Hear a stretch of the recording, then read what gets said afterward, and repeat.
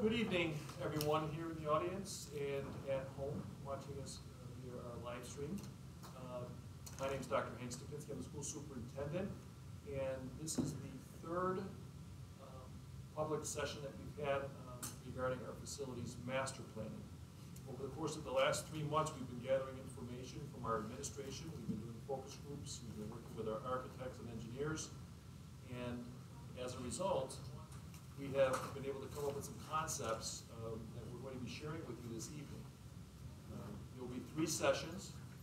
The first session will begin right now at 5 o'clock, and we're going to specifically take a look at instructional spaces and provide some visuals and some information about what we think might be part of the solutions, given the data that we have. About 45 minutes, or 5:45, we're going to take a look at our athletic fields and our indoor spaces. And finally, at approximately 6:30, we plan on talking a little bit about where we are at with our study of the 1911 building and reflecting on our 2015 building condition survey. If you are watching us remotely, please feel free to add a question into the chat section. We'll do our best to respond to those. If you're in the audience at any time during the presentation today, just please raise your hand and we'll do our best to answer those questions. At this point, I want to turn it over to Kevin Rademacher, who's one of our architects on this project, who will add to my opening comments. Kevin. Thank you, Hank. All right, I'm going to run through the plans. We've had a number of meetings now, and we have some conceptual data that you're going to see on the plan, so I'll quickly orient you. The first few plans we're going to see is basically keeping the grade structure as it is today in each of the buildings and what that would look like to accommodate some of the feedback we've received so far. Then we're going to show an evolution of that if grade levels start to move into different buildings and how that affects the end result. So right now we're looking at the elementary building, so you can see items in green with the hash are actually additions to the current building. Areas in blue are reconstruction spaces, and so are some of the purple areas. So we'll start from one side of the building to the other. Feel free to step in and ask questions. I'll try and respond to them. One of the impacts we heard about was the cafeteria kitchen wasn't large enough to accommodate the student population that you'd like to have less lunch periods. So we'd be looking to add an addition, sort of push back the kitchen space, and then provide an addition for a larger dining area. So those are the 2 additions, and you can see the whole area would be under reconstruction, and we don't have to push into any of the classroom spaces in doing that. And then one of the other pieces of feedback that we had was there wasn't enough classroom space to accommodate the student population there. So what you see here on the end of the center wing is a 4 classroom addition, and that could take various looks and possibly interconnect with the back if it was necessary. But it would provide you can see here that it would provide a courtyard condition, which is a little problematic for egress, not hugely problematic, but we'd have to do some things to make that work properly. In the front, in the main entry space, we talked last time about how the current main entry kind of goes directly into the auditorium space, which isn't a great security condition as it is today. So you can see, maybe you can't see, but there's a red arrow here. You sort of reorient your main entry direction through here, and we create a secure vestibule with a secure access window to check credentials on the way into the building. And it would kind of isolate those spaces that are large assembly spaces like the auditorium. So still be accessible. Go ahead. And it would also provide a conference room right off the secure vestibule where teachers could meet with a parent or parents without the need for them to enter into the main part of the school building. Yeah, so most of the thought process in newer secure vestibules is to not allow someone to have real access to the main building unless it's super necessary they're in it. So they can still be held within the secure area. A teacher or whoever can come speak with a parent or visitor in a secure space. If you move on to the left here, we've seen 2 additions over here. One of them is clearly an expansion of the gymnasium area. We've heard gyms in all buildings are undersized, and every one of them could use a bump. And so we've provided basically double the size along with a storage area off of the current gymnasium. So what exactly that looks like, whether it's an expansion directly or they're independent buildings, we haven't really decided upon that, but that would resolve the issue there. And then we have some space, a smaller addition here that's going to allow for nurses space and renovations, allowing for counseling areas and things like that. So it'll accommodate as like a larger suite in this space and better utilize the space that's there. And then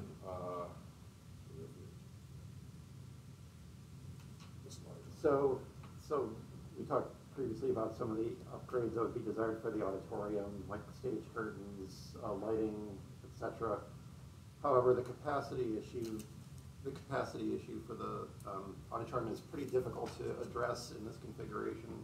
So this represents a possible, it would be kind of ambitious, but it would be a possible enlargement and reconfiguration of that whole area.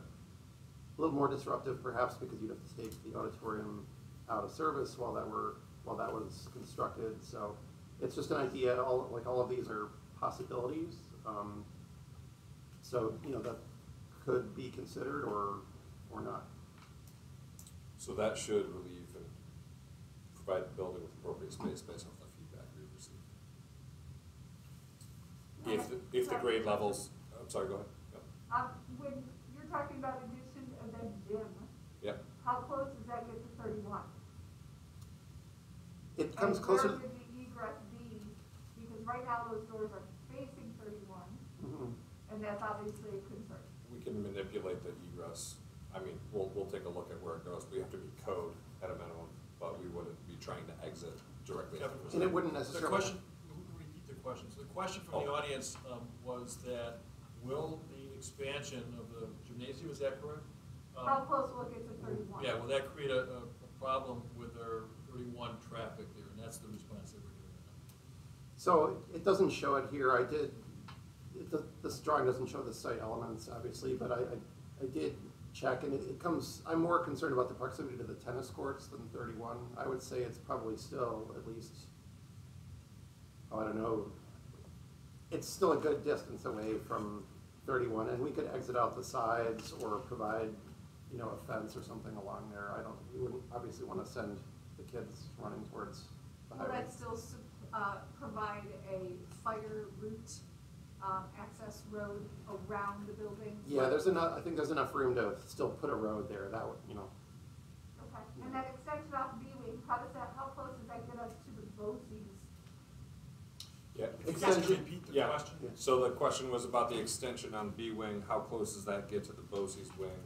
And from just observation there, that's at least 40, 50 feet from the corner, if that's what the dimension you're looking for. So that walkway will have to be reconfigured? Yes, for sure. the walkway would need to be reconfigured. Yes. Yeah, any additions that are shown here, the site impacts would be accommodated in any redesign. I have one more question. Yep. The cafeteria, that green part added on to the kitchen, is that the entire kitchen? And then the one where your pointer finger is, that's spacing for kids? Correct. So the question was, the addition onto the kitchen cafeteria, is the green space back here just for the kitchen? And is this space purely for the kids? It's very conceptual, but generally that's the concept, is that you'd want the kitchen to be on an outside space accessible for deliveries, etc. And then we try and accommodate a large cafeteria space. And How we would that increase the capacity of the cafeteria? If the kitchen is shifted, so the kitchen would not remain in its place and expand the kitchen. It would be slid back to whatever is appropriately, to accommodate, to allow for efficient serving. But some of this blue space would be given back to the kitchen or the cafeteria, and the addition would provide that additional space to accommodate all the students. Okay. It's almost like we'd have to build a new kitchen before we can take down the original one, if that makes sense. Well, what I'm wondering is, if you look at the current cafeteria, we took down the wall of a classroom. Mm-hmm. Could we get that classroom back, This one. yes.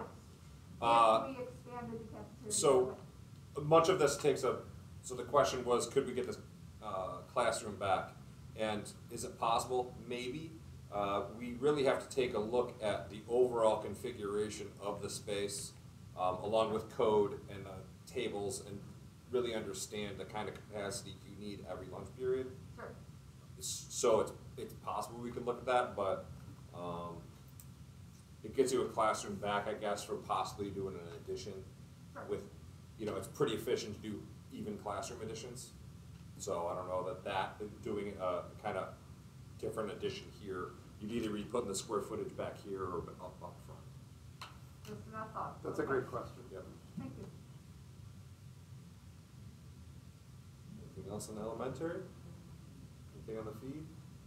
All right. So right now, we're looking at middle school in its current state with current grade levels. So you'll see at the bottom of each sheet, the grade level that's intended for each design. Again, same colors mean the same thing, so we're looking at the green additions to accommodate more student population. So we're looking to, we have a kind of an inefficient node here on the end of the classroom wing, which is impacting our ability to get appropriately sized classrooms out there. So in this configuration, we're looking to add sets of 4 additions on each side, sort of eliminate the end, and maybe there's some other use for that if it's not efficient to actually demolish it.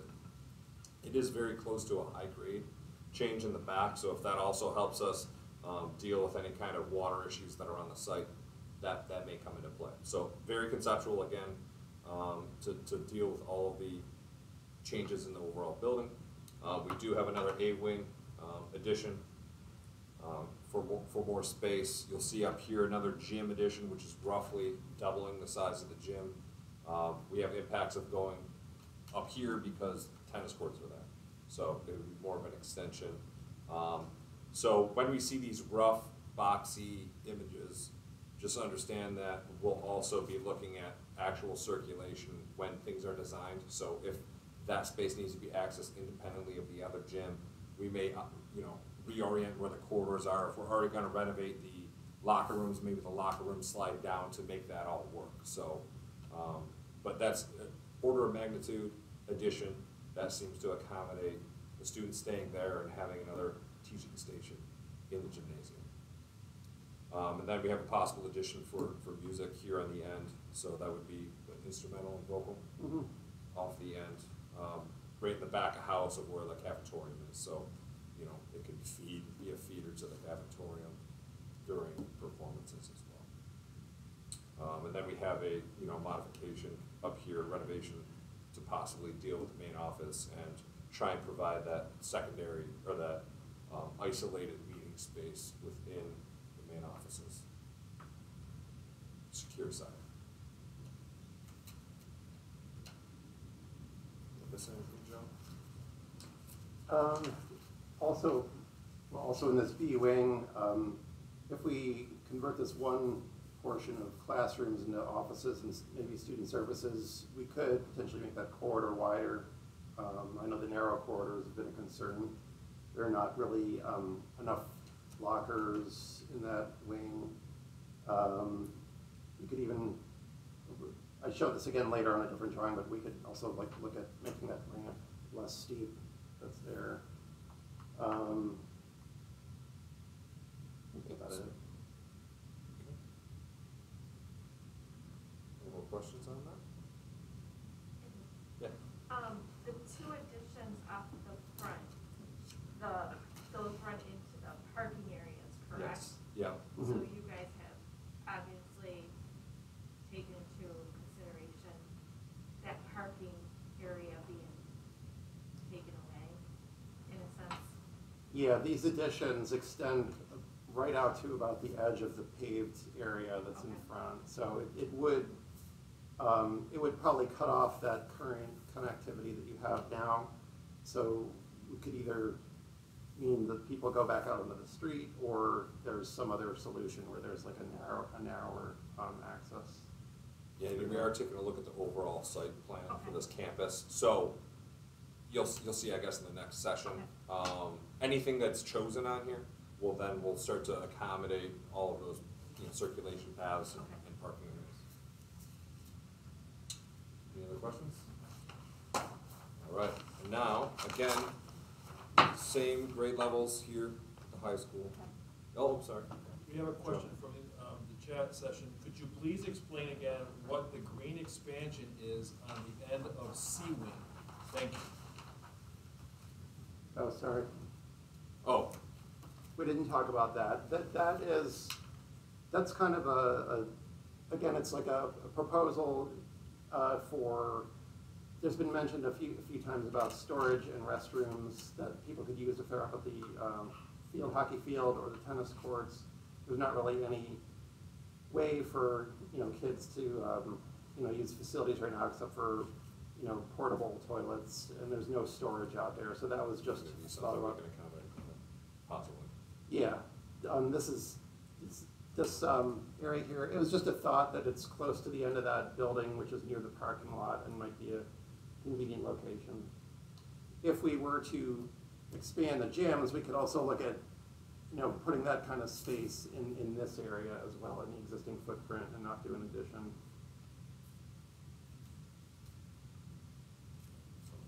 Something like that. Right. So all of this, obviously, it's very conceptual. It's all going to start to come into the fold with aidability through the state. Anything that's decided upon will have to go to the state, and the state will say, hey, we're willing to give you this much aid, and this is how much impact's going to be on the local side. So we're always looking to maximize that for you. So if there's a bad impact, we'll try and adjust the design a little bit to get you better dollars. So if that makes sense. All right, high school.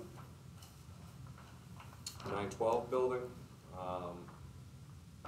So here we're looking at dealing with the main entry, possible enlargement there.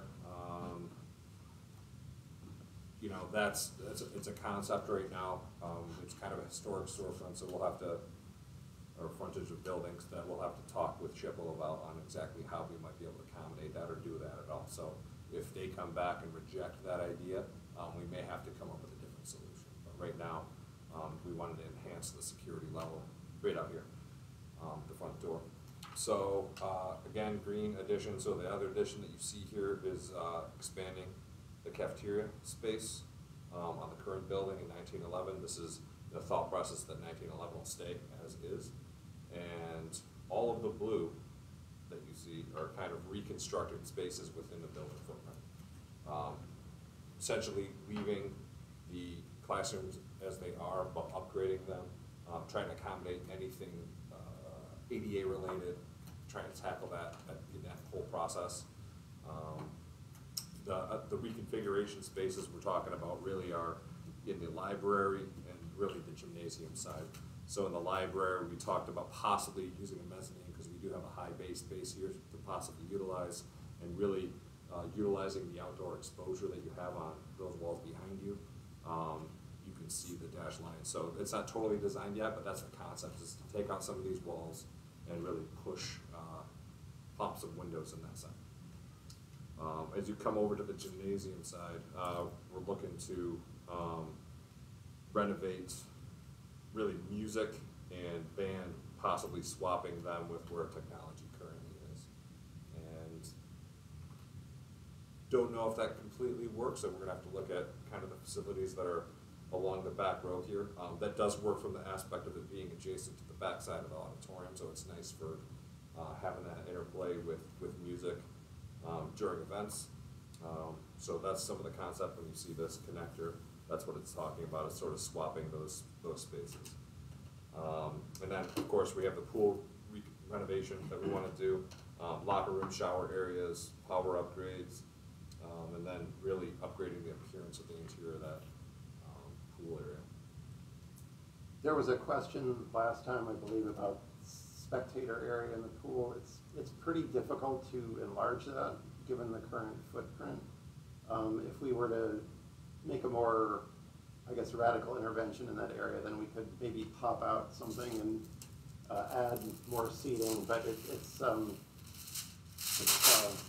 pretty tight as it is now. Yeah, so this is probably more apt for a more involved reconstruction process. As you can see, auditorium is here, so this big rectangle is auditorium. If you leave that untouched, obviously you don't want to go that way. You don't want to go into your locker rooms, which are up here. And then your other adjacent walls are corridors.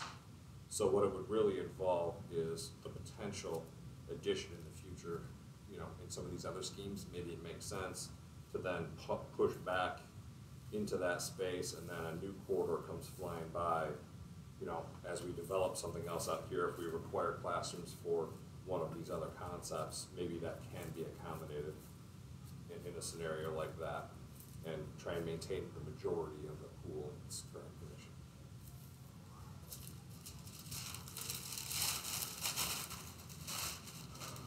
So a lot of locker room reconstruction. Anything else that you see here? Fitness area, we talked about possibly taking this, what is the fitness room right here? That's off the front of the odd, and possibly integrating that into the auxiliary gym and kind of making a fitness, you know, portion of that auxiliary gym a fitness center.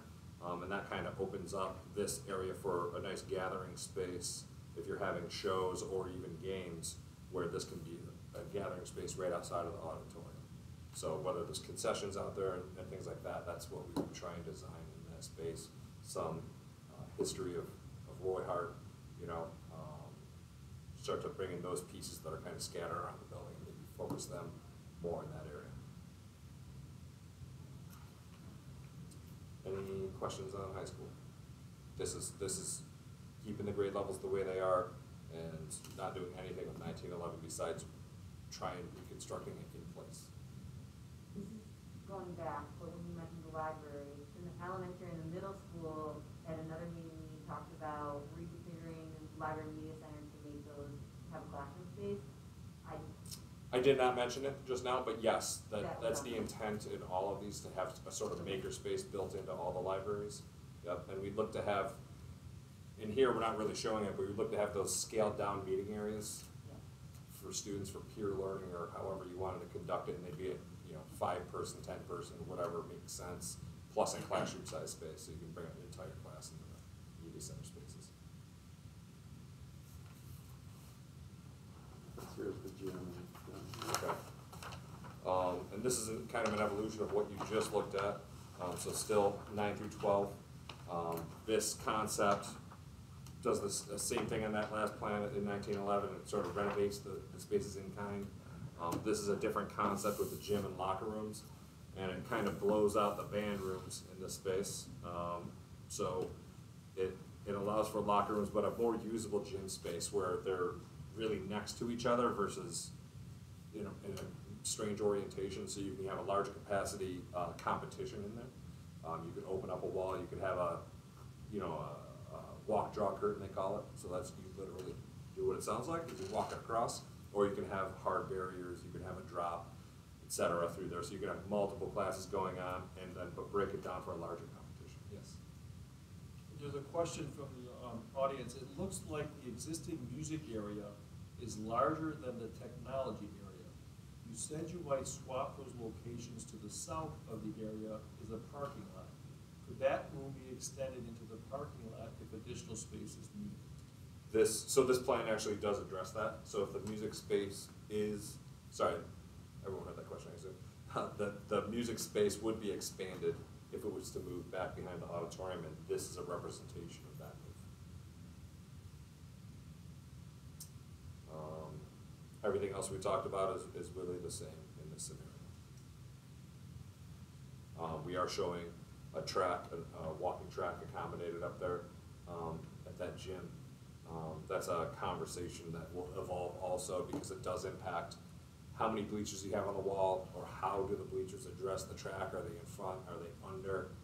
It's a headroom thing, it's an exiting thing at stairwells and things like that. So as we evolve these plans, you'll kind of see how that can actually help. Is, you know, if we end up having a 2-story addition, if we start moving grade levels around, that maybe that gets accommodated access to that track. Makes sense to have stairwells more than just for a track purpose.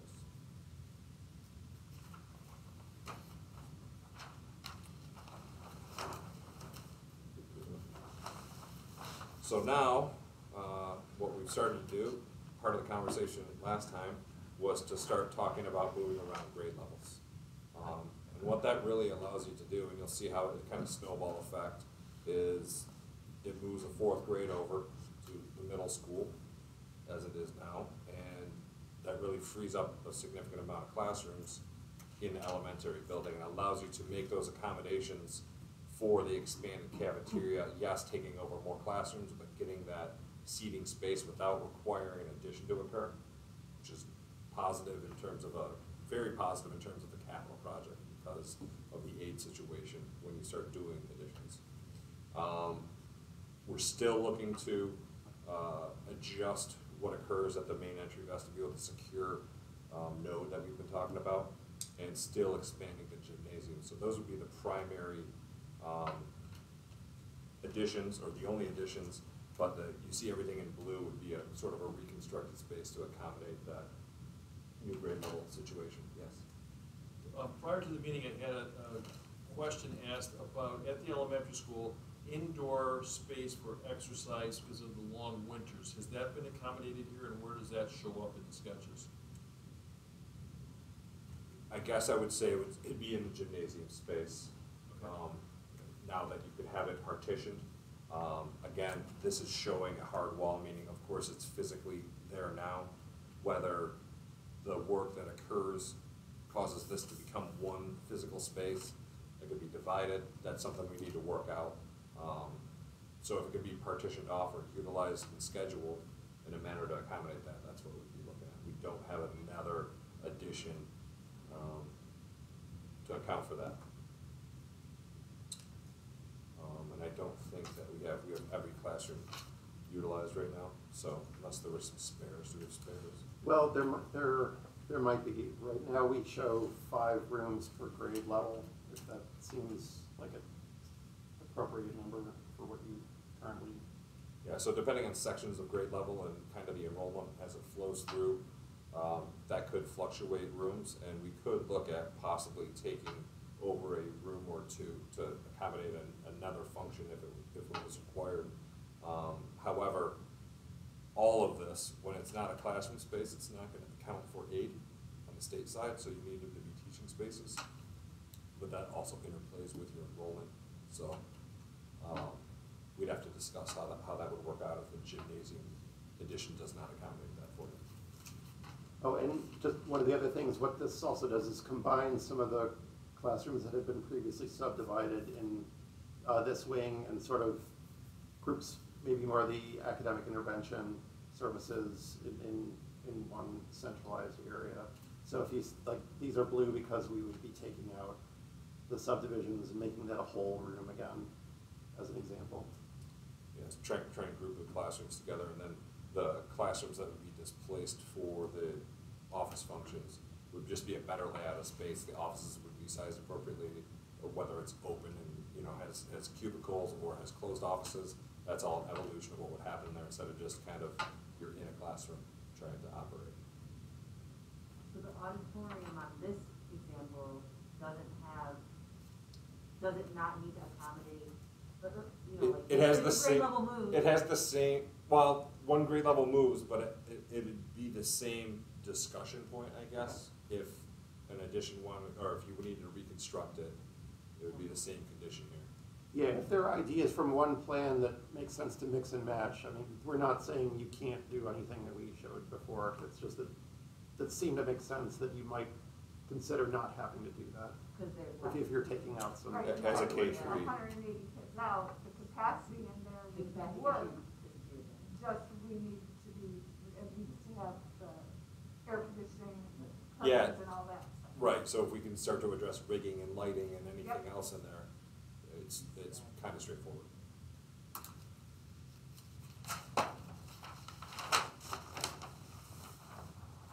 All right. So you're going to see some similar additions here too. So an expansion of the gymnasium area. Exactly what that looks like again is up for discussion. We're trying to avoid impacts on the existing site circulation as well, but this kind of more clearly defines, you know, orchestra, band, or vocal band, really, in chorus, off the backside of the cafetorium.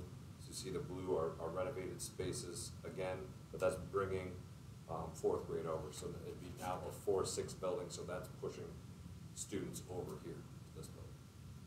Yeah, there's one fewer grade level at this building as well, but yeah, so there's a reduced population, and then just playing around with things like, you know, if the stage is currently here, you know, if we shifted it over here, what you'd be able to do with an addition, would you get a more usable cafetorium space?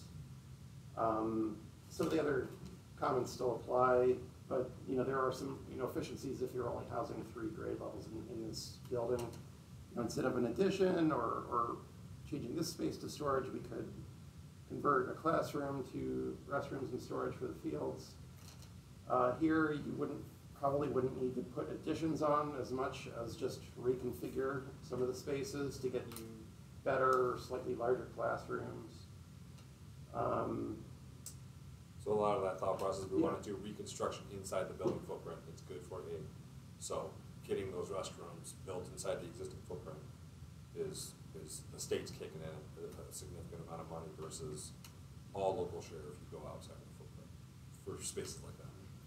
And then the idea here, I don't know, Kevin, you might have more experience with this. If we were to, you know, get rid of this end space, can we trade that against addition? So that's a discussion elsewhere? point with SED on the logic of, is it an addition if physically we're replacing it?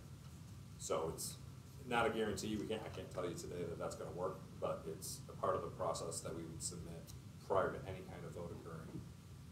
We don't know what kind of impact that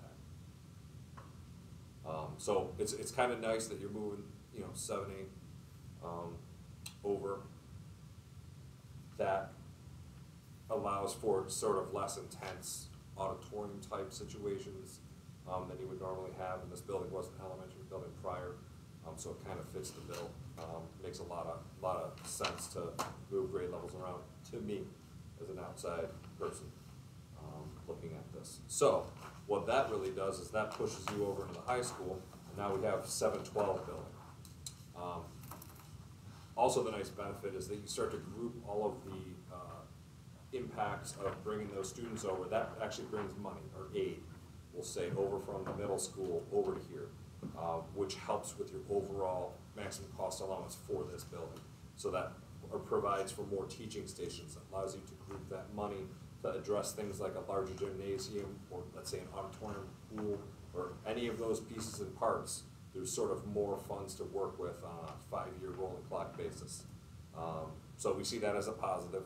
Right now, you see the gymnasium, and as we saw in the previous plan, that was an evolution. This is also that same evolution. Upper track, new locker room reconstruction, music suite back here with the addition. We also have an expansion, further expansion of the cafeteria to accommodate that new student load if 1911 stays the way it is. The real big difference here is that you have a classroom wing addition to accommodate that student population coming over from the middle school. So everything else is pretty much the same, right? Yeah, and we would need to study more carefully, you know, exactly what the course offerings and the different sections of different classes and scheduling, you know, how many rooms would be needed, if any. So that's just a thought at this point. Yeah, it seems to be the really only place you'd want to do an addition of that scale. And that gets you deeper into thought about what would happen if 1911 changes, right? So combining those rooms, or what do you keep in isolation? So those are also thoughts, like, do you keep the middle school sort of in an isolated zone from the high schoolers? So further discussion. Anything else on here? Any questions coming in? Does that generally make sense? Any questions about the grade moves? So the way we view it, from an aid and construction standpoint, if you are to do those grade shifts, it would be more beneficial for overall aid, because you'll still have kind of a static addition want at elementary and at the current middle school of the gymnasiums and, the main entry vestibule. That's the same across the board. But when you don't have to do those classroom additions, it saves a significant amount of money on those two buildings. And then you can kind of focus a lot of the funding for additions into this building that has a much larger maximum cost allowance to do that too. So it kind of then right sizes your district for your current student population as well. And you have a more comfortable environment, I guess I could say, in your elementary and 4-6 building. So, in summary, every one of these spaces, we're gonna be looking at the infrastructure. We're gonna be looking at the heating, the ventilating, the air conditioning, the windows, the flooring, all those. What you've presented today is conceptually the space expansions or where things would be renovated. And the question I would have to the audience and people that have been here for multiple sessions, didn't we catch everything? Have we missed anything that was a big item that we've talked about over the last month and a half that we should make sure the architects go back and include in the drawings? Is there any questions, anything that we may have missed from the audience or for people that are present? Still haven't addressed the safety issues of the 1911 building. So the question from the audience, I believe, is have we addressed the safety issues of 1911? 4 years ago, you were here and told us that the building's not safe. So in terms of a reconstruction, when I say reconstruction, that's not a rebuild from the ground up. That's a term SED uses. That's talking about a build out within the physical space that's there. So there are complicating factors in renovating that building inside. You have some wood structure in there which would cause you to upgrade the type of fireproofing and walls and ceiling plates and things like that to bring that up to code. Because whenever we renovate a space, as a level 2 reconstruction, we move a door, move a wall, whatever, that's got to go to a level 2 reconstruction. We have to meet current code. So it's going to raise the bar on everything in there. We're going to have to look at all the ADA potential issues in there. If the ramping isn't an appropriate ramp, we're going to have to deal with that. If the doors aren't rated, we're going to have to deal with that. If the walls and floors aren't rated, we're going to have to deal with that. I already know the last estimate was 26 million just to get it to code. Yeah. So Now we're talking just rearranging things that we already had and not addressing a safety issue with a. No, I think that the purpose of this first session was to look at what would need to be, fixed space-wise at the various buildings. We can talk more about the 1911 in the third session this evening. We've started to, compile those thoughts on that. So these all assume that we're leaving it in place and that there would be a whole separate effort done for that building if it were to stay in place. yes. So we have. If you're adding a gymnasium to the middle school, it's the same cost as adding a gymnasium between the two schools. Convert your gymnasiums into classrooms. And we're not saying any of that's off the table. We're just showing the evolution of the thoughts here. Because now we're going to add a new cafeteria next to a cafeteria that today I could probably float a canoe in. Correct. And those are yeah, we were going to take a strict look at if buildings stayed the same and doing the least amount of renovation possible. That's what this is. We don't have any canoes in the plan, but we do have an assessment of the 1911 building, which we're going to talk about in the third session tonight. And then that changes the ball game about how and where we put things, if that's on the table. Okay, what I'd like to suggest, we'll take a 5-minute break. We're going to reconvene at 5:45. We're going to talk about athletic fields and our indoor gymnasium spaces as it relates to athletics. Okay? So 5-minute recess, we'll reconvene at 5:45.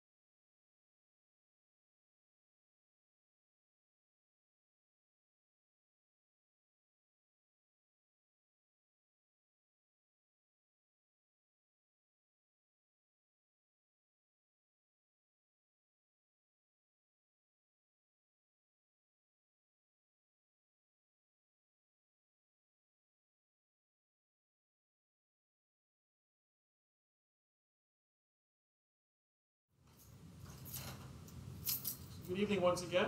My name is Dr. Hank Stepinski, Superintendent of Schools in the Royalton-Hartland Central School District.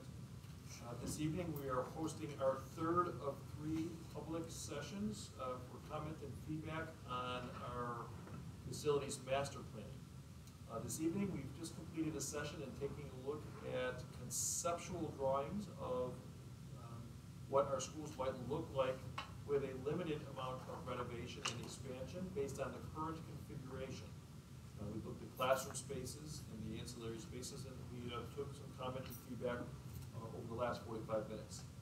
Our next 45-minute session is going to be devoted to taking a peek at what our outdoor athletic fields and our indoor athletic fields might look like based on the comments and feedback that we've been receiving over the course of the last 2 months. At this time, I'd introduce Kevin Rademacher, who is our lead architect, and our engineer, Megan Fennell, who will be sharing with you some of the concept and ideas that have come from our focus groups today. Thank you. I'm going to let Megan start off with the site. Okay, we're just going to start at the elementary school. Just this is the site blankly, but from the feedback, it's looking at keeping the existing baseball field here and also a green space in the outfield. So those are kind of shaded lighter, and the concerns that came up were parking, some younger age level type fields, and a potential restroom and concession building. So pretty much your parking is at max capacity as it is. The only real area to gain anything due to the property line and keeping the existing field is coming down here to the outfield of the baseball, which isn't ideal, to be honest with you. Nobody wants to hit a ball into the back of their car. But thinking about if that space is maybe used during a soccer season or a tournament that's played out here in these U10, U12 size fields. I'm sure many of you have driven down the thruway and driven by the Batavia turf fields there. That's a great example of a bunch of different size fields they have even, I think, U8s up to U12s and even full-size fields there. You can see that on an aerial. That's somewhat, this mimics, these are 2 U10s and a U12 soccer field. And then also the addition of an on-site berm, which sort of makes the cluster a little bit smaller to make sure that we can accommodate that, and potentially maybe a net or fence of some kind to keep all the balls and children, whoever's here, in that area. So the biggest thing with orienting where the building was is access to utilities. Utilities are very shallow here. There's sanitary manhole here. So the further I put this out, out to the west here, the harder it is. It's going to be, you'll need a pump and things like that. So that is why I positioned that building where it is, to hopefully get gravity system to your sanitary, and water will also be a difficult thing to get here. So the further I can get towards streets and utilities, the less likely it is that there have to be other alternatives to get utilities to this facility. It is right behind the backstop. The backstop is here. We could also modify that to also accommodate a press box if that was a thing that was needed. Yep. So kind of perfect position to allow for that to occur. Yeah, it could be different shapes. If you're at the concession, being able to see the game from, serving.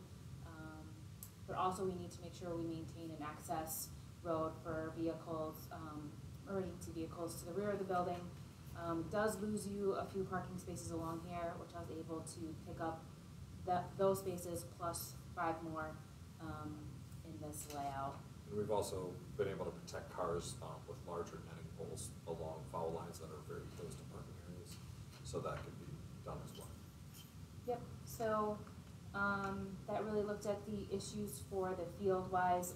This shows the new additions that were just on the tennis courts and the playground, and then potentially the gym.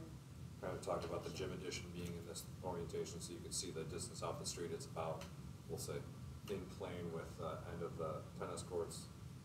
So in terms of the fire access road, they don't really need to go fully around the building. It just needs to be within a 300-foot radius, I believe. Yeah, and Tell me this if I'm was, wrong. it's 400 feet, but, when we originally did this, it does allow for a fire truck turnaround, so, this in itself, as it's constructed, does meet all fire codes, so if it does become a dead end, the basketball court actually is the turnaround. We just got double use out of it, which was great. So, fire code can be maintained while also looking at the gym addition if it's in this configuration. Yep. So it's something like that, in that orientation, if it's fully reconstructed or if it's just an addition. And then at the main entry, that's approximately the type of addition we're looking at doing in front of the odd and the main entry and providing that new access point. And we kind of discussed just offline that this may get adjusted depending on how much offset you want off of the drop-off area. Yes? This is more a question for John. With all those fields added, what's the traffic coming into and out of the elementary school on a daily basis, weekends? Is it just, like, how would it impact us? Like, what would be the schedule of events there? Those are mostly youth fields, so the goal would try to be is to keep everything here at the high school. This would be more, we're looking at like Saturday, and after school hours. More community use? Correct, yeah. Okay, okay. Would there have to, remember, hours actually? So again, the question was, what would be the increased traffic and usage of the facilities? And our athletic director, Griswold, had commented that this is assuming that we're moving the varsity athletics up to the high school. This would be more youth development, probably evenings and weekend utilization. And we can reconfigure this outfield as well with some U10, and we can help as much as you need to, show that layout and what those are. I don't even know if 2 U10s and 1 U12, but that seemed to fit the best. While also maintaining space. It's 30 feet between the fields. I believe in Batavia they have 40, but luckily they have a lot more room. So 30s is usually a pretty good distance between the fields for safety at that age. Any more questions? Athletics at elementary.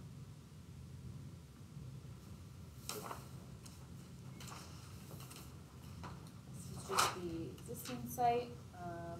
So we've been talking about bringing all varsity athletics to this current site. This is not any different from the discussion a few weeks ago that we had of bringing a large multi-use field that would accommodate both baseball and softball on a single plane, ideally, so that we could also use the outfield space for any sort of rectangle sport. And then having your track oriented north-south with your bleachers on the west, while also maintaining your current grass field. The site's kind of shown, and that's all gonna depend on how the buildings go. So where, parking goes, if an addition goes, that all has to be figured out as iterations go.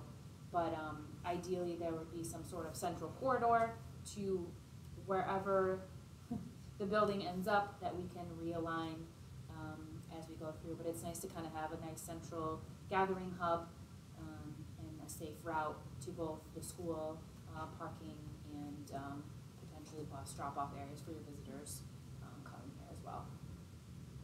And a nice walking path. I like to mark those out. It's nice to have something to go at lunch to walk around the entire field. Yeah, so this is showing sort of an accommodating, connecting building, which we're sort of working away from at this point, where that classroom addition that we saw earlier tonight was really somewhere in this range. So that would start to accommodate the student load coming over from middle school over to the high school, and that kind of, maybe creates a plane of access from this new site development back into the current building. But what that really does is that kind of opens up this whole area for how do we reorient and lay out that parking lot. How do we provide nice circulation paths that are protected by curbing to get across there if there's going to be pedestrian cross traffic here, or do we isolate the front and the back? A lot of things to discuss when we get that down the road a little bit. Mm-hmm. What is the purple portion on the building? Sorry, here? Yeah. Ag space, showing some green space Okay. to remind us at some point we need to have ag space, green space for the program. You know, and that'll also be an iteration of where roads and buildings go, but I don't want anyone to forget we know there's ag space and green space needed in the district. And purple's a nice color. Yeah. We hadn't discussed that color yet. There you go. I made sure I Don't was look at it. different, yeah. But, you know, and we work together, which is nice, so, you know, making sure, you know, that we are staying on top of each other. I know this is not already, you know, filled out, so showing it kind of, we know it's gonna happen, and we know it has to relate to what we decide to do outside. And as we go through that, we will make sure that all of those things talk to each other and there are safe routes. Yeah, these are more areas that are set in stone in that this is really the only orientation that it works in to provide for the baseball to come over. Obviously, if that evolves somehow, it can be different, but it also gives you an ideal setup for your track and your field with sun orientation and where the grandstands would be located. This is really the ideal situation for the site for athletics. What occurs with the buildings, that's a sort of a different discussion, but it, you know, we'll make it tie together properly. And the reason the ag's in there again is all part of the master planning process, and make sure that doesn't fall off the table. We have no room for it. Yep, and I just wanted to also point out, I've done this at other places. The new track does fall outside the existing track lines, so this could be constructed while you could still use this field in some iteration. I've had plenty of success with that. So I know you just redid this, so you'll get a good number of years on resurfacing of the track that you already have, as it can potentially stay online as you construct the new facility in pieces. Oh, sorry, yes. So in summary, it is feasible, given the current footprint, to bring all of the varsity athletics up to this campus. May not be ideal in might be a tight space, but you've been able to work out a plan that we could bring either turf or synthetic and have all of our varsity sports. One of the challenges might be in scheduling, try to get the practice field and such in place, but right now, in its early phases, it's possible. Correct, yes, we can, yes. Working with scheduling, luckily we have somebody much better at that than I am, so I'm sure we can work together on how to make sure there's enough space for all of that, yes.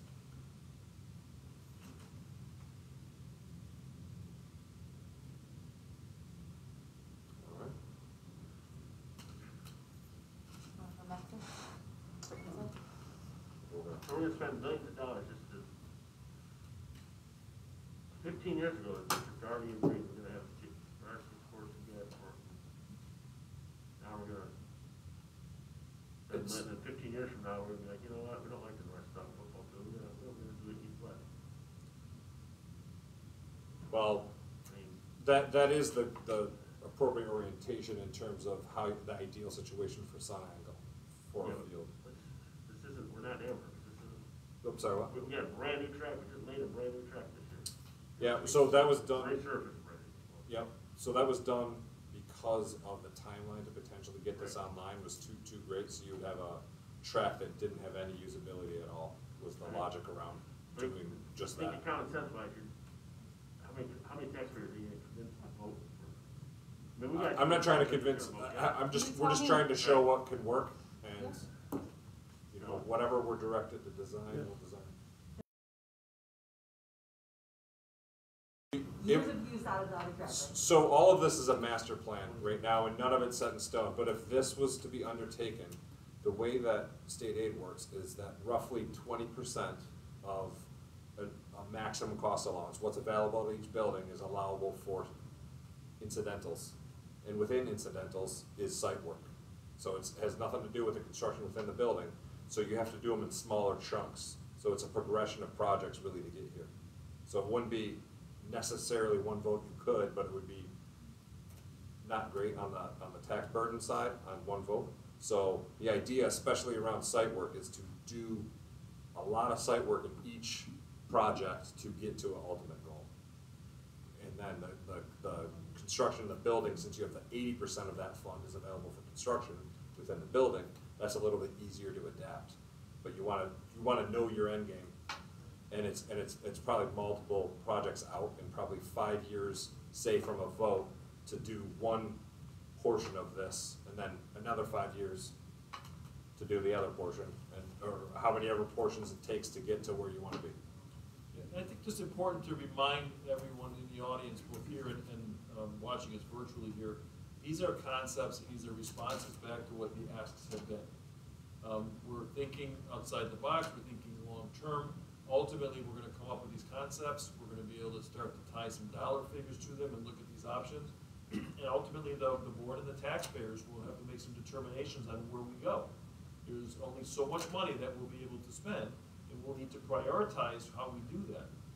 We have to address safety, that's our #1 concern. We have to make sure that our existing buildings are maintained for the long haul. The boilers, the roofs, the parking lots.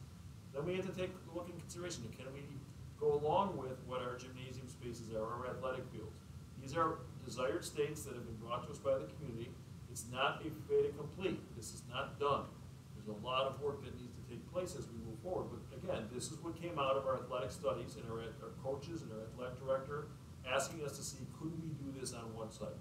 We may ultimately decide that that's not realistic and we have to stay with what we've got for a longer period of time. Or maybe this is the 15-year project. Maybe there's a whole bunch of other things that need to take place before that happens. So again, concepts being shared, lots and lots of discussion and move forward. See, I don't look at this as a long-term kind, I think this is a short-term concept. So the next athletic director comes along and says, hey, you know, it doesn't look like a long-term to me, it's a short-term mandate to satisfy. But it's gonna cost a couple $1 million to move it. It'll cost the taxpayer, what, $300,000-400,000 maybe? Well, it's a matter of, I forget what the pay ratio is there. Ballpark. It's 86, so you have a 86% coupon ballpark. I know there's a lot of math involved there, but 86% of whatever you do, if we're staying within the maximum cost allowance at attainable, which is always the goal, 86% of that would come from the state, whatever it costs. That's the plan. I've been doing this I've been on this board 15 years, never worked for it. It's always far above taxpayer. There is a possibility, if there's our projects Every done, project's that way. if there, That's been my experience. okay, I don't. Our bus garage, we just spent almost $600,000 on a roof. And that could have been. Well, that building is That's just an example. unaidable. Yes, Right. unaidable work is definitely an impact on the direct cost, which we try to avoid. And this is an aidable portion of work. So, Yep. thank you, Jeff, for your comments. We'll make sure we got that on the record here and then bring that together. Would you guys proceed with the indoor spaces? Sure. Great.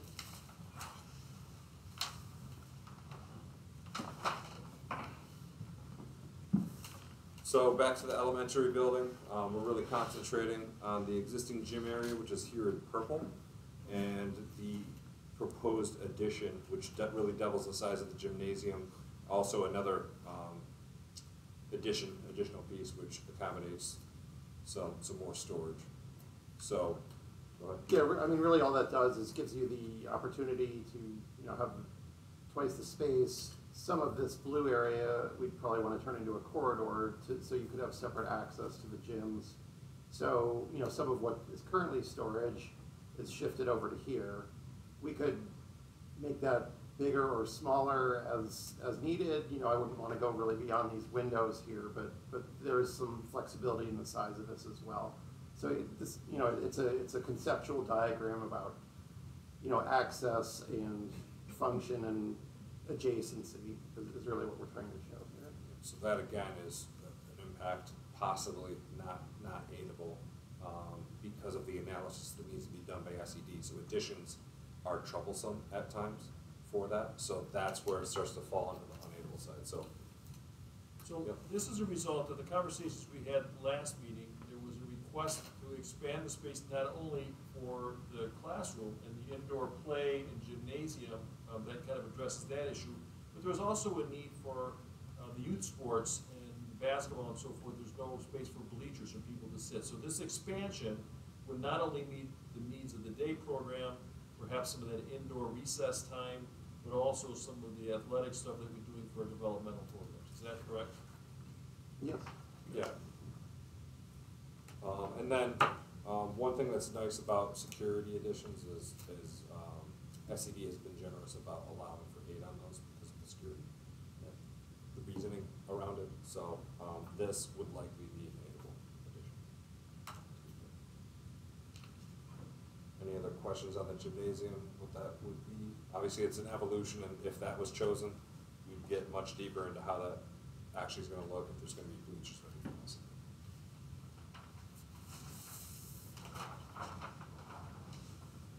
Over to the current middle school, this is showing the 4-6 grade level, so, you know, wants will change a little bit depending on what grade levels are actually gonna be here. But the floor plans that you've seen tonight are all the same, showing a square footage of addition that would accommodate essentially doubling the size of the gymnasium. And then accommodating and modifying the locker rooms in that area. Yeah, and this one you could even, because it would be adding to the end of the gym rather than the side of the gym, you could even think of it as doing like an increment of a half gym or a full additional space, depending on what was, the perceived need. And those expansions would allow for a full-size court with 3-point lines and bleachers and those things. Is that what the sketch is leading us towards? We'd have to look at if it was gonna be a competitive gymnasium. The high school does. I'm not sure that these smaller schools allows it like a full competitive gym. Yeah, and these are probably not high enough either, and your high school gym isn't even tall enough for that actually. So, but we could certainly look at that more closely if that were. So that kind of plays into the furthering the logic of why it's good to move the students, the middle school over here, because then you have one gym to focus on to make that accommodate the run-out spaces and the ceiling clearance required for a competition gym. So this would be viewed, I guess, more as an elementary in this situation for gym classes.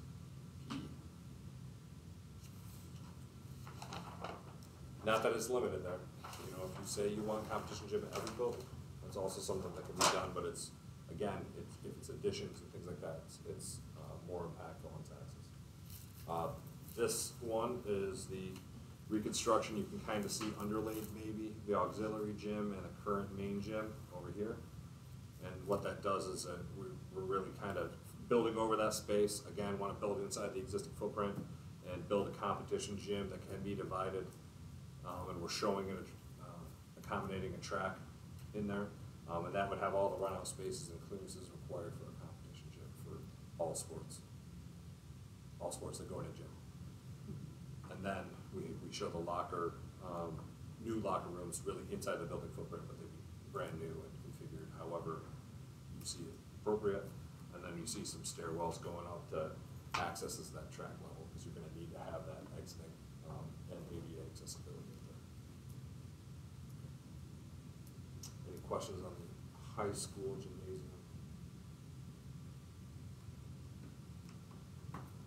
That's not even believable. It is, because it's within the existing building footprint. What that allows you to really do is, so building by building, maximum cost allowance is built by building.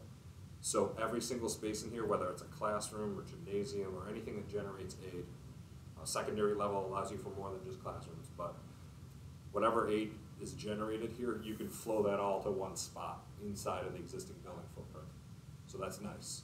So if that's not an addition, that's very good for you. If it's an addition, it's more complex. Say you build the gymnasium here, this big of a footprint over here, and it's say it's one gym station because you have another gym station in the pool. Let's say they give you one. That's roughly equivalent of $500,000 in aid, which is not much for a gym.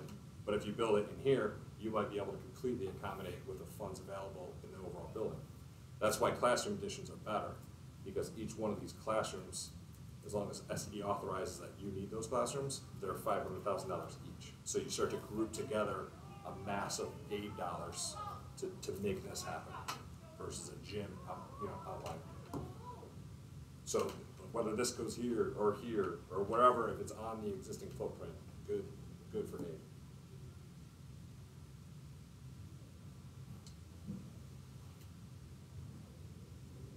Are there any more questions on any of the athletic spaces? Has the needs been addressed, met, and discussed over the course of the last half hour and earlier today?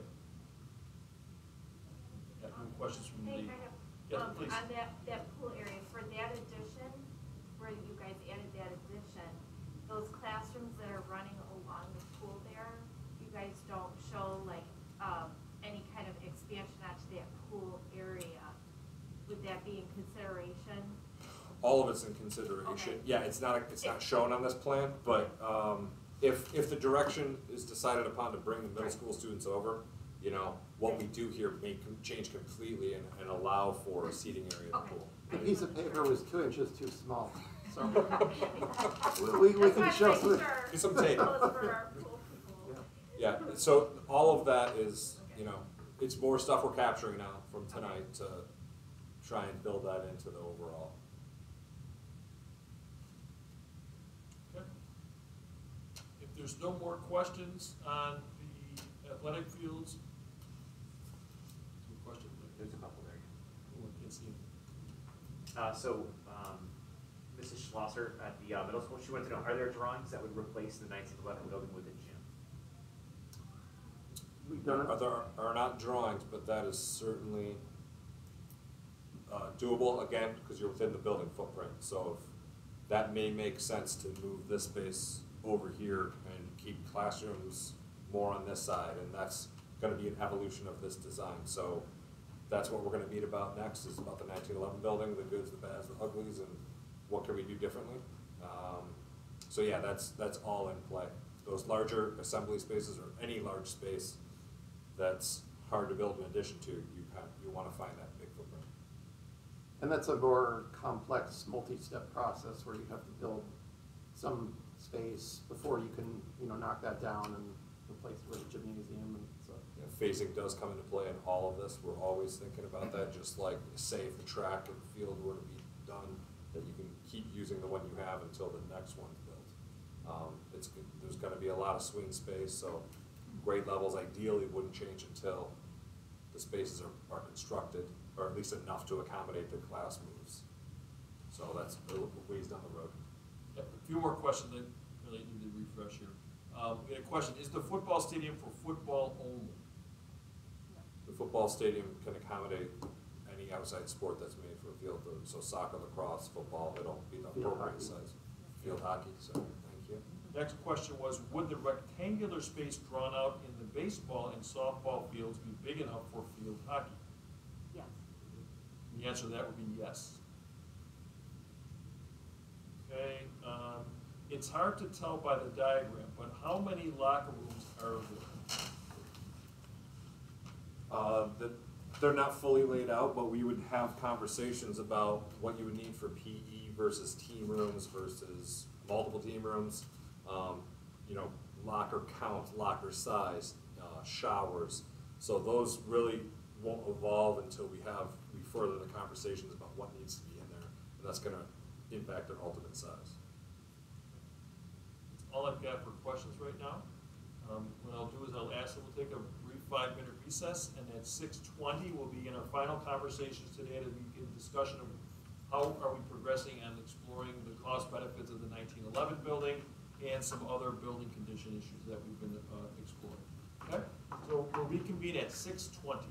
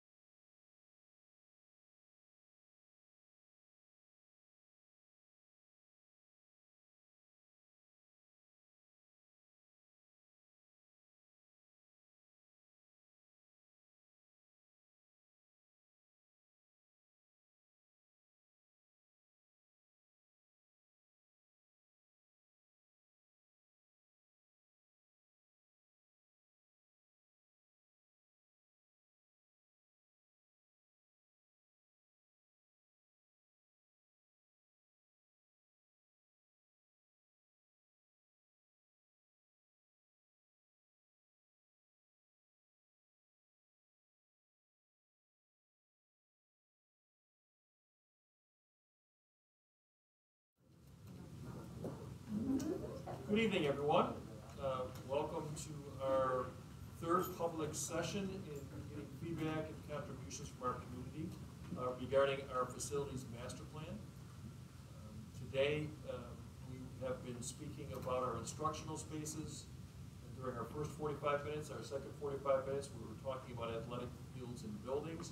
And our last session tonight is to foreshadow some of the work that we're doing right now specific to the 1911 building. We're doing a study on its the cost and benefits of maintaining it as is versus tearing it down.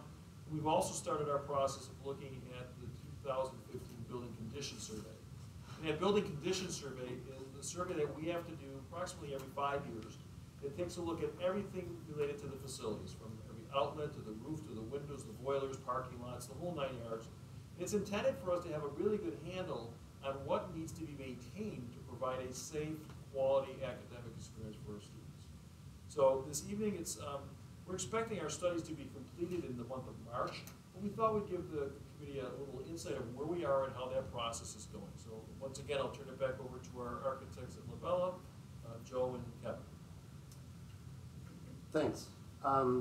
Yeah, so just to expand on what Dr. Sapinski was explaining, the last building condition survey was performed in 2015, and they historically had been done every 5 years, but SED recently changed to a staggered schedule where districts across the state, instead of all doing them on the same 5-year interval, are staggered now, so that some districts do it, well, they'll still all do it 5 years repeating, but like they won't all be in the same year. So 1/5 of the districts in New York will do it this year, for instance, 1/5 next year, etc., to sort of spread out the effort, which I think makes a lot of sense.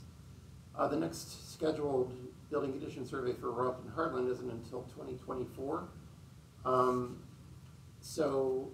But we, wanted, some more answers now. So our first step was to kind of go back to the 2015 building condition survey and look at what was identified at that time and what work has been done related to that. Well, I'll call it a BCS for short. On that BCS, the work identified in that BCS, what work has been done since that time, and what work is still remaining. Additionally, there have been, as we've been working on these projects over the years, there have been more items that have come up from the facilities department or the various building administrators, just more things that have been identified that are BCS type items. So we looked at 2015, sort of went through every item that was on there and determined if it had been fully completed, partially completed, or is still to be addressed. So we're still in the process of tabulating all the cost impact of that work, but we have gone through and identified, what those items are, and added in, as I said, the other things that we've discovered along the way since then. So we're doing that for all 3 schools, and we're taking sort of a even closer look at this portion of the high school, which is colloquial, sort of commonly known as the 1911 building. It was actually built in different time periods, so this front area was built in 1911, but there were other additions in 1938, 1948, some additions which there was no record of when it was built, so we're guessing. But it is really, it's been an original piece that's been added onto over time. There are a number of things about the BCS. So the BCS looks at things that are breaking and can be fixed. What the BCS doesn't really look at is like how the building operates, and is it meeting the needs of the instructional, the teachers, and the purposes of instruction. Is it really satisfactory from a contemporary standpoint in terms of how it operates, ADA access, wheelchair access, things like that, and is it really are the spaces laid out the way you would want them to be? So there's a number of things that I call kind of tangible things like, okay, the roof is leaking, we need to fix the roof. The windows are not operating properly, we should replace the windows. There are lintels that appear to be heavily corroded and are causing cracking in the masonry, so that needs to be fixed. But then there are certain things that really are not readily, I guess, fixable, if you want to call it that. Things like some of the proportions of some of the classrooms lead to an awkward layout with not so great sight lines to the teacher station. There is persistent flooding. I think several times a year the cafeteria floods. There's an internal courtyard that floods. Some of the guidance and other areas that are lower get flooded out. And it's not like a one-time thing. It seems to be a recurring problem. That's kind of tough to address with this being half sunken. Like some of these spaces are below the outside driveways and parking lots. So it's kind of a real challenge to stop them from flooding when they're the low point. There are this 1911 building is the floor structures and the roof structure has a lot of wood framing in it. And if we were to attempt to modify some of the corridor walls or reconfigure the classrooms, a lot of the walls in this portion are load bearing. And to try to adjust a wall like that in a 111-year-old building like this, it's just not really feasible. There are other things like some of the exits. Normally you'd want, if you're on the 3rd floor and there's a fire alarm, you want to be able to go into a stairwell, go down to the bottom, exit out the building. Some of the stairs don't really let you do that. The stair at this end, you have to go down and then go back out of the stair and go through a corridor again, which could potentially be smoke filled, either this way or that way.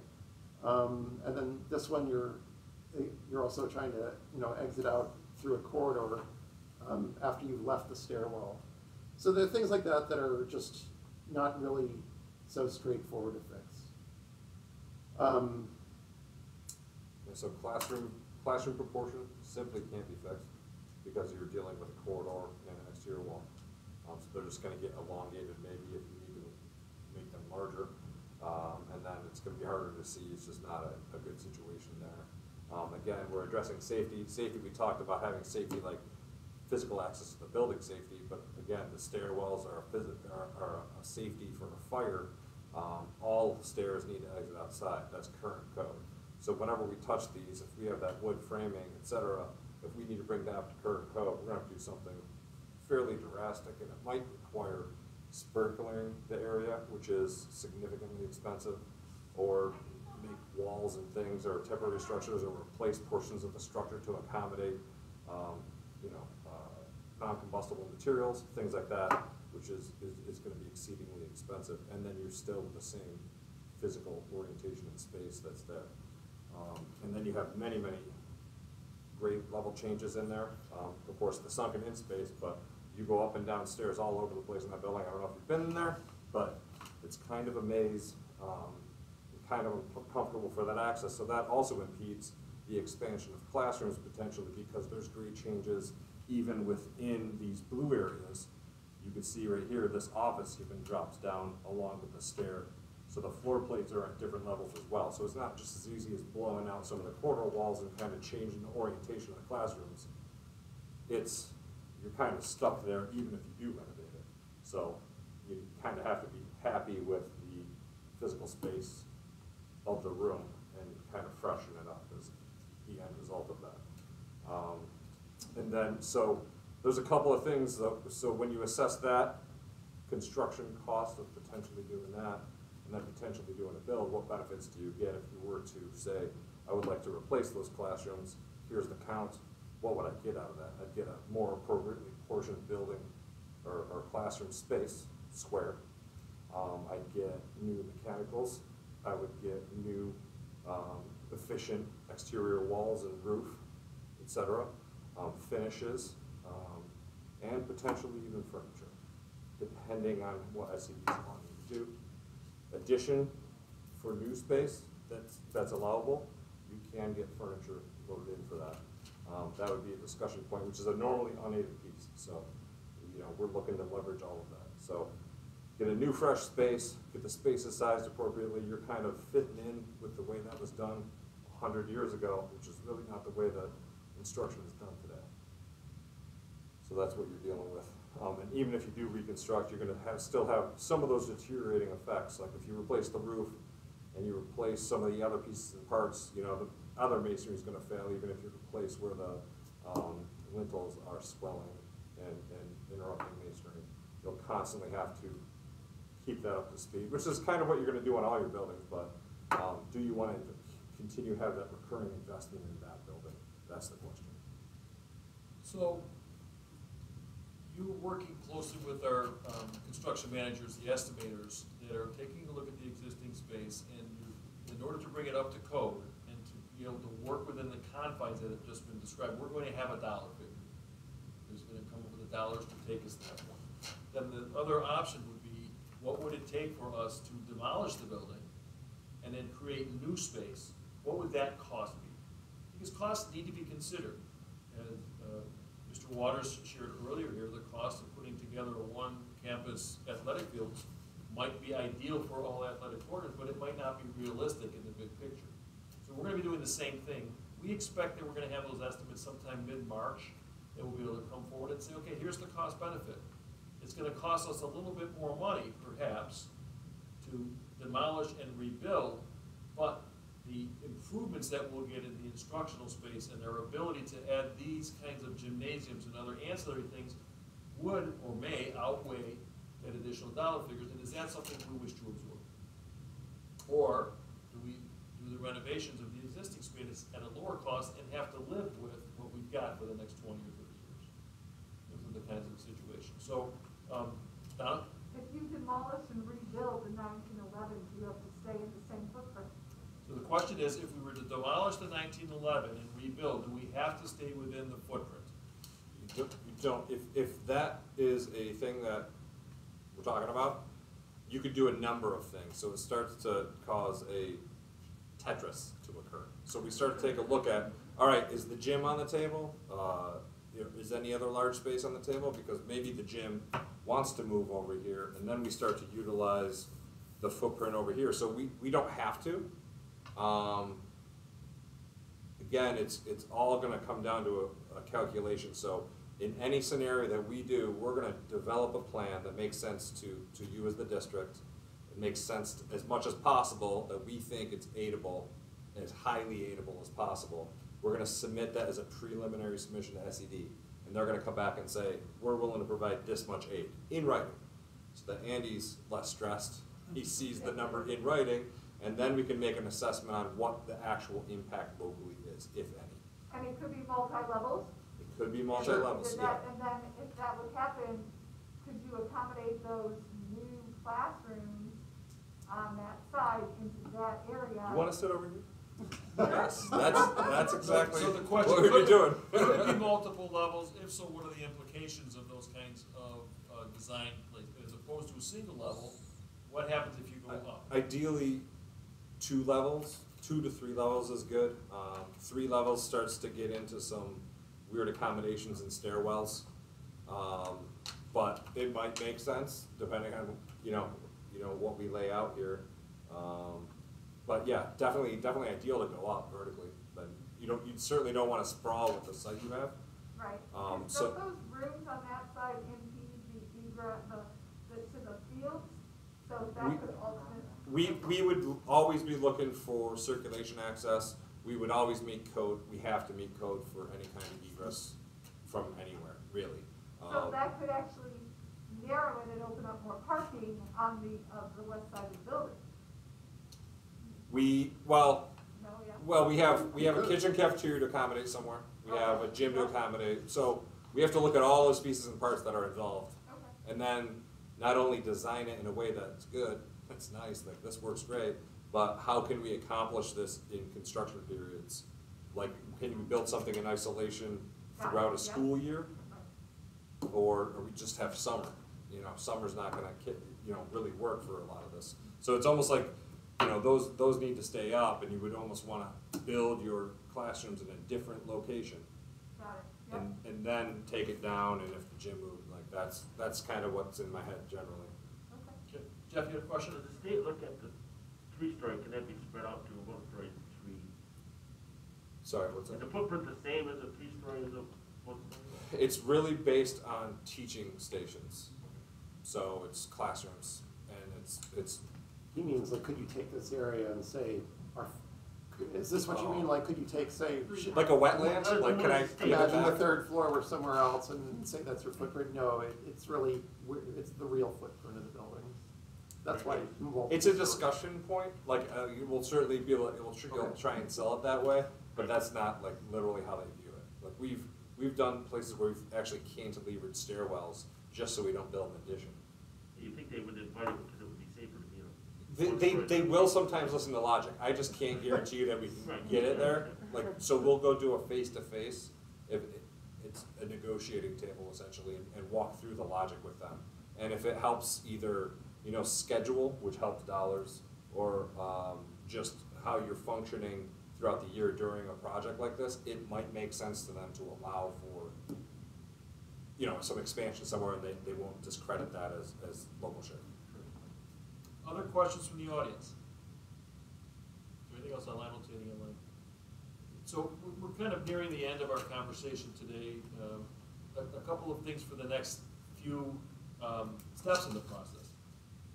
We've gathered a lot of feedback, and we truly appreciate all of the comments that have been made today and throughout the process. And we encourage all of you and your peer groups to continue sending the information to us, because the more information we have, the better our proposals to the board will be that reflect what the needs of the community are. Over the next few weeks, we're going to be seeing the study from our 1911 building. We're going to get some actual numbers and estimates that we'll be able to present to the board. We will be receiving a study that's been commissioned with the Western New York Service Council that will give us a solid report about our enrollment projections, our staffing needs, and some recommendations that are consistent with what other schools are doing. We're going to have that report coming to us in the next couple, 3 weeks. The conversations will be ongoing regarding our reconfiguration. We heard today that if we left everything as is, this is some options for us. If we were able to look at moving some grade levels, it opens up other opportunities for us. Our architects believe that that concept that was brought forward to us from some of our teachers and our administrators is really cost effective. So by making some of those changes, we may be able to get more for the dollars we're going to spend and be more efficient, or not. If we decide as a community that we really like the way things are, then that will be part of the planning process. Our expectation is that in late March, we're going to come to our board during a work session and spend an hour sharing with them everything that we've learned. We're going to share with them the concepts that tend to be going one direction. These are some options for them to consider. The board's going to weigh back at us and say, we like this, we don't like that, we want you to proceed this way. And then we'll go back to the table and start to hone some of those recommendations. And sometime later this spring, we're then going to be able to come forward and say, okay, board members, we've taken your considerations, we're going to bring it back to the community. You folks will weigh in again and say, yay, nay, we like this, whatever. Ultimately, the board's going to tell us, okay, we're settling on this option, or maybe two. And then, as Kevin suggested, that information will then be put together and presented to the Department of Education and our finance people. They're going to take a look at what's this going to cost us in the building units and how long is it going to take us. We'll have that information. We'll submit it to the Department of Education. I will go with our architects and our engineers, and I will defend and try to get every single penny we can for the district and get that approved. We get that in writing. That process gets done. We come back. We say, board, here's where it's at. We stay with the whole project. We come back, we'll do some more information, and eventually, at some point in the future, we'll put it up to the voters. And here's the scope of our project. It might be the first part. It might be a more longer part that's going to be phased in. A lot of conversations have to take place for that to happen. But ultimately, sometime within the next, I don't want to put a date on it, but in the next less than a decade, What works? That's a safe number, Andy, because you hate when I put dates out there, so. We'll be putting something out to the voters. And then they'll ultimately say yea or nay as to whether we can proceed, and then the projects begin. Okay? Is there any other questions that we can answer for this evening? It's time to check your sump pumps. Make sure you get home safe. And thank you everyone for coming out tonight.